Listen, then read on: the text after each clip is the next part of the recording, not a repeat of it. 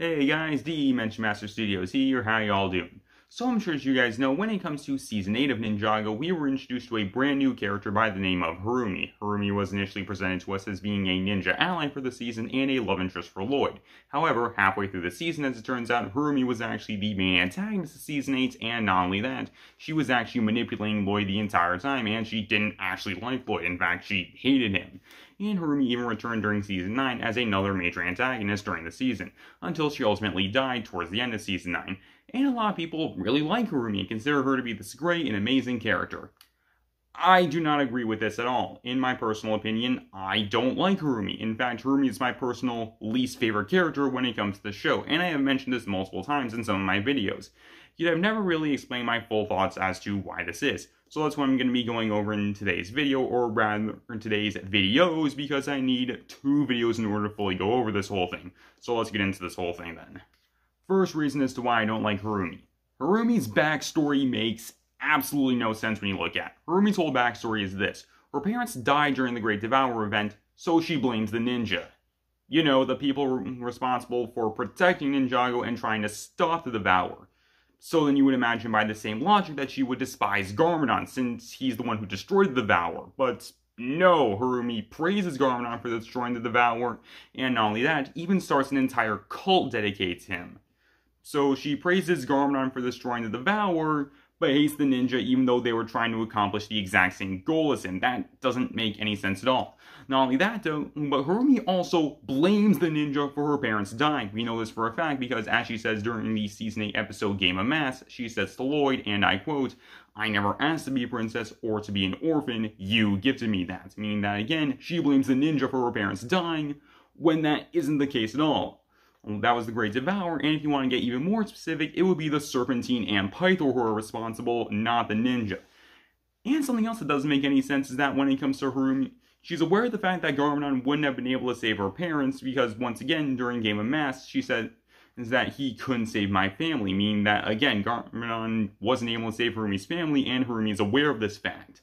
Yet she still hates the ninja for practically no reason at all and praises Garmadon. So Harumi's whole thing when it comes to saying the ninja is this. Her parents died during the Great Devourer event, so she praises Garmadon for destroying the Devourer, yet she hates the ninja even though they were trying to accomplish the exact same goal as him.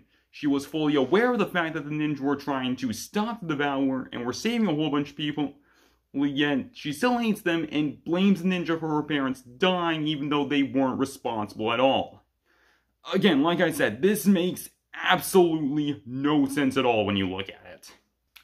Here's another reason as to why I don't like Harumi. Harumi's just an unlikable character in my opinion. There's 2 big things when it comes to Harumi that makes me really not like her as a character, and here's why. For starters, when it comes to Harumi, it's the fact that she sees herself as the greatest villain in all Ninjago. We know this for a fact because during the Season 8 episode The Quiet One, her and Lloyd are talking about villains, and Harumi said that the greatest villain is, quote, "the one you never even knew was there, the one who always gets away," and Lloyd responds with, "the quiet one." This means that Harumi views herself as the greatest villain in all Ninjago, and me personally, I have to wonder why exactly.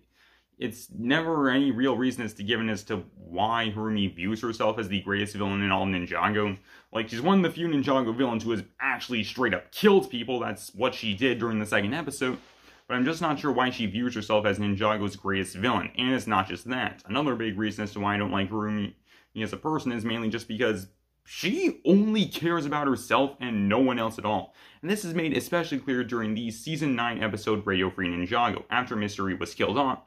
Harumi doesn't care about what happens to the other members of the Sons of Garmadon, she only cares about herself, and this is made especially clear when she's talking to Hilo and some of the other members of the Sons of Garmadon, where she straight up says to them, and I quote, "I don't know, just don't make me look bad." Again, she doesn't care about what happens to the other members of the Sons of Garmadon, just herself. So yeah, there's that, and then there's also Harumi's views on other people, which I'm going to be getting back to that. When it comes to Harumi's other views on people, this mainly relates to 2 groups of people in particular, the Emperor and Empress and the Ninja. When it comes to the Emperor and Empress, these are the people who took in Harumi and raised her up after her biological parents died during the Great Devourer event, something that we can assume really only happened to Harumi. And since again, we know for a fact that her parents died, but it's not entirely clear as to whether or not anyone else died during the Great Devourer attack. So again, this was something pretty nice that actually happened to Harumi. And how does Harumi repay the Emperor and Empress for this loving and caring action? Harumi repays them by blowing up the Palace's secrets, killing both of them, using the Palace's secrets to resurrect a demon, and not caring one bit about either one of them. Harumi straight up says during the episode Game of Masks, and I quote, "They were never my parents," which really shows you just how much Harumi actually cared about the Emperor and Empress. Again, these are the people who took her in and raised her up, and Harumi killed the both of them and didn't care one bit about either of them. Just, seriously, that is messed up. And when it comes to the ninja, it only gets worse. When it comes to the ninja, according to Harumi, they aren't Ninjago's protectors. They fail constantly, others pay the price for it, and apparently the ninja are, quote, just a bunch of little kids playing dress-up. And to that I ask you the question, Harumi, what exactly were you doing when all this terrible stuff was happening to Ninjago?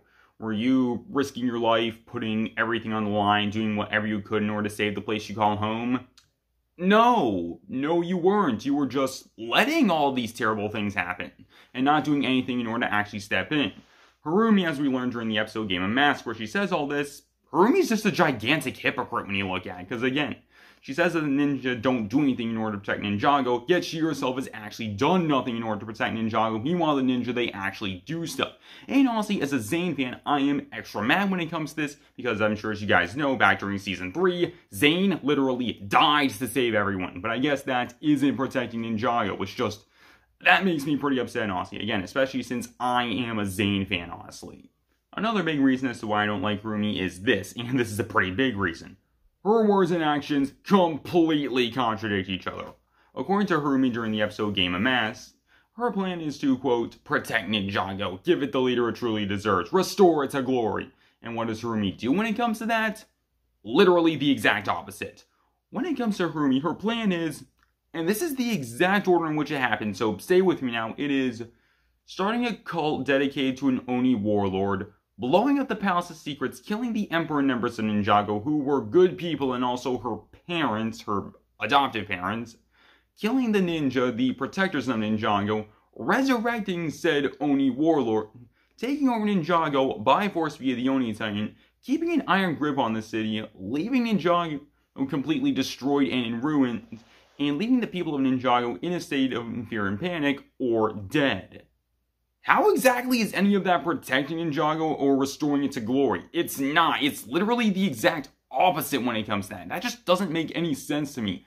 Why did Harumi say that she was going to protect Ninjago and restore it to glory when she does literally the exact opposite? Like, seriously, when it comes to some of the stuff that Harumi does, especially when it comes to the attack on Ninjago and blowing up Ninjago City, that's terrorism. Like, seriously, this is not doing anything good when it comes to Ninjago. And I'd like to take a point when it comes to mention the people, because again, like I said, the people were left in a state of fear and panic, as we can clearly see during the events of Season 9, or there's also the possibility that people ended up dying as a result of the attack on Ninjago City. We know for a fact that people did die as a result of the attack on the Palace of Secrets. However, when it comes to this big attack on Ninjago City, Lloyd brings up that people are going to die as a result of the attack during the Season 8 finale. And Harumi's response to this is her saying, "This is only the beginning," seemingly implying that not only does Harumi think that innocent people are going to die when it comes to this attack, she may actually want innocent people to die as a result of the attack, considering she doesn't care when it comes to any of this stuff. And during Season 9, she even kind of repeats this during the first episode, saying that the people's fear controls them. This means that when it comes to Harumi, she's clearly aware of the fact that when it comes to her actions, they are not good, and she is in fact the bad guy. Yet again, she still says this stuff when it comes to Season 8, so she's saying one thing, yet her actions do literally the exact opposite and lead Ninjago in a really, really terrible spawn. Arguably the worst it's ever been since the first Overlord event all the way back during Season 2. Just, seriously, this is not protecting Ninjago. This is literally the exact opposite, and just, it makes no sense at all. Now, if this is all that there was when it came to Harumi, I wouldn't really be making this video, honestly. For me, personally, when it came to all this stuff, I wouldn't have liked Harumi, but I wouldn't have considered her to be my least favorite character when it comes to the show. Again, I wouldn't have liked her, but my opinions wouldn't be like this when it comes to her.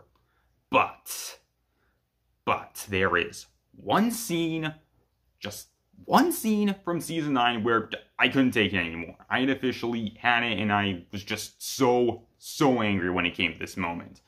I'm referring to Harumi's death scene. Harumi's death scene, in my opinion, is the worst moment in the entirety of the show, without question, Aussie. I really do not like this moment at all, and here's why. For starters, this moment completely goes against Harumi's character. All throughout the events of seasons 8 and 9, Harumi was presented to us as being an evil, sadistic killer who found joy in people's suffering and who only cared about herself. So the decision for her to save 3 people before she died made no sense, especially considering the fact that when it came to the season 8 finale, Lloyd brought up that this very thing would happen and Harumi just didn't care. Not only that, again, she even implied that she wanted this to happen. So her deciding to save 3 people, it just doesn't make any sense at all when it comes to this moment. What the heck? And the other big reason why you don't like this scene is because of the fact that fans say that when it comes to this moment, it means that Harumi redeemed herself and that she wasn't that bad of a person. Pretty much ignoring all the terrible stuff that Harumi did during the events of seasons 8 and 9. Which again include the multiple attacks on Ninjago City, her just straight up killing a bunch of innocent people and showing absolutely no remorse for her actions, and her treating Lloyd like absolute garbage. Just, seriously, Harumi did a whole bunch of really terrible stuff during the events of seasons 8 and 9. And then just, how is it that people can say that this one moment redeems her? In my opinion, saving 3 people does not make up for all the terrible stuff Harumi did. Especially her killing a ton of innocent people, again, including the Emperor and Empress, who were her adoptive parents. Just, it makes no sense at all. And then most recently, there's the fact that Tommy Andreasen, the co-creator of the show, has confirmed multiple times when it comes to Harumi that she did in fact die as a result of this. But spoilers for Crystallize when it comes to Ninjago. As it turns out, Harumi is actually still alive, somehow because she was the mysterious figure in the Kabuki mask this whole time actually. How did Harumi come back to life? I have no idea, but in my opinion, Harumi being alive makes this scene even worse because apparently Harumi never actually died during this. Or maybe she did, it's not super clear, but just either way, I really don't like Harumi's death scene at all, and just it is easily my least favorite moment when it comes to the show, without question. Now you may have noticed that when it came to this video, there was one pretty big thing related to Harumi that I did not talk about when it came to this. With that obviously being the ship between her and Lloyd, and there was a reason as to why I left it out. It is because that is what I'm going to be going over in this second video. I just had to talk about it in a second video because otherwise this video, in my opinion, would be way too long. So just keep that in mind. Part 2 of this video is going to be me going over why I don't like the ship between Lloyd and Harumi. So just keep that sort of thing in mind. And that's pretty much all I got for you guys. So later guys, this is Dimension Master Studios signing off.